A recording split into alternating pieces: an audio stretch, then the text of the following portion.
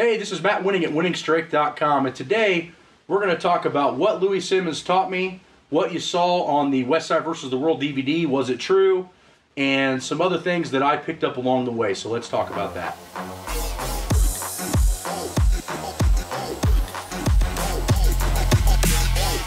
In 2005, I graduate with my master's in biomechanics, and I move over to Columbus full time.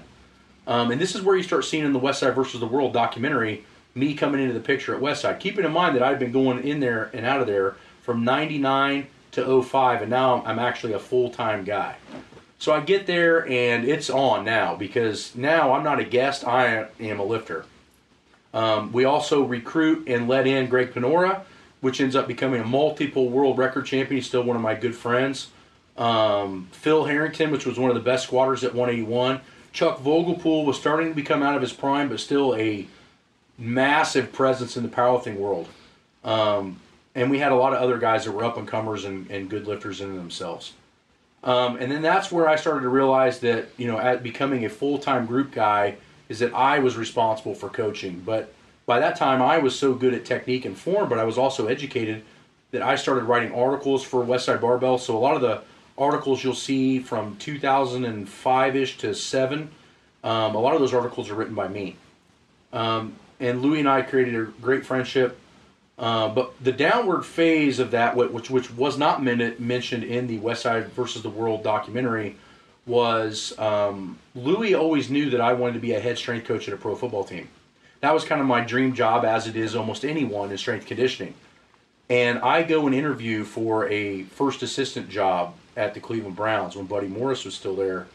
And although it was a great moment for me because I was going to be hired in as a pro strength coach, keep in mind I'm only one down from the head guy to pro team right out of college.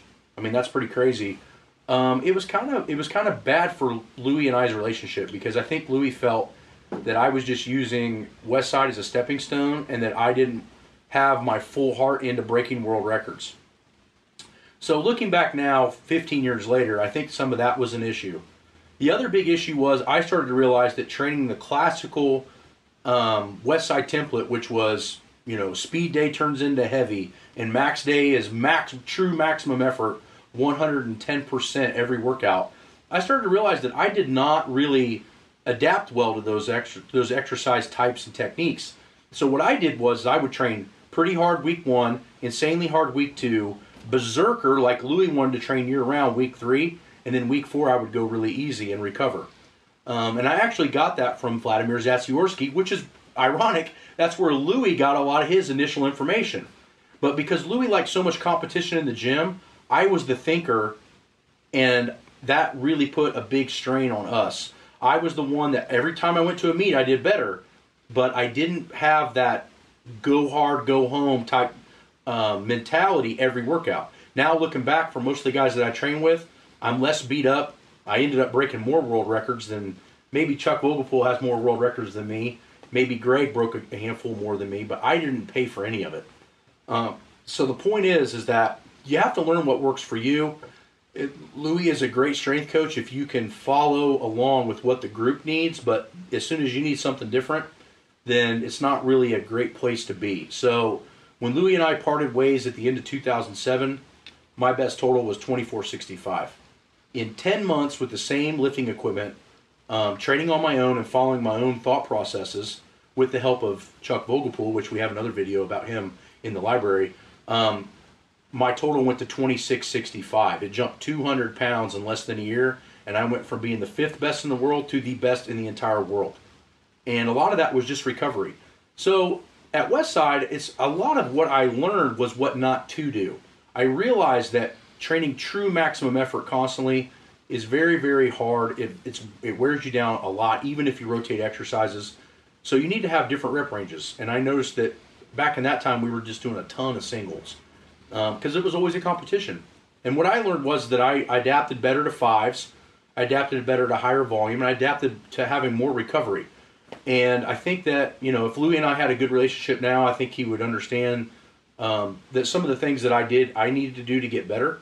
At the end of the day, Louie taught me so much about the intensity that it was going to take to get where I needed to be. And he was the one that laid the foundation for me to understand maximum efforts and understand dynamic efforts and repetition. And understanding that you can't really ignore any of those particular methods. All of those methods are super, super important.